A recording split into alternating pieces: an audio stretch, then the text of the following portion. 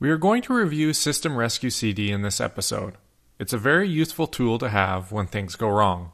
I've used it to reinstall broken Grub menus, troubleshoot disk issues, extract data from nonbootable systems, and even securely wipe hard disks before machines are surplused. It has many disk partition tools, common Unix utilities, and support for a wide variety of file systems.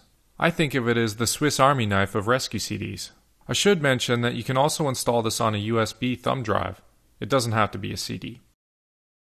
Let's go ahead and look at some screenshots. You can just see that this disk is loaded with options. You can boot 32 or 64-bit kernels. Included in this disk are some very common utilities that you can boot. I'll talk more about these later. On this next screenshot, you can specify the key map. Then you're greeted with a command prompt where you can configure networking or start X. Then the next couple screenshots show X running. These screenshots are pretty good, but let's go ahead and try RescueCd. I downloaded the ISO and configured a virtual machine to boot it. After starting the virtual machine, we're greeted with the boot menu we saw earlier. Let's explore the menus a little bit.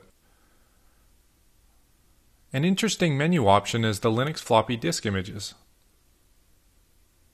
Here you'll find several useful tools, for example Memtest. Say there is some suspect memory in the machine and you want to test it. Or down here you'll find DBAN.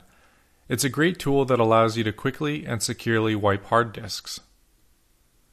You can check out the show notes below for website links for Memtest and DBAN. As you can see, there's lots of options in the 32 and 64-bit menus. You can change the resolution, boot text only, pipe the output to the console. Let's go ahead and just boot the default kernel and see what we get.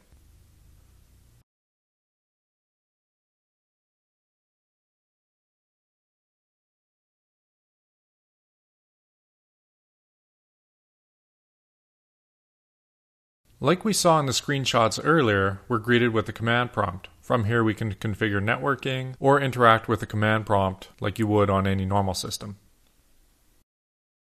There is also a host of graphical software in X. Let's go ahead and start X. I'll just rifle through the menus to give you an idea of what's here.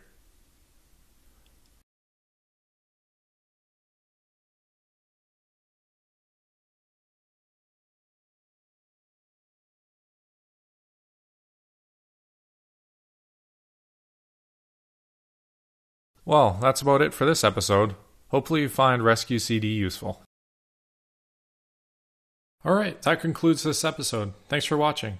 If you would like to get notified about future episodes, please subscribe to my mailing list.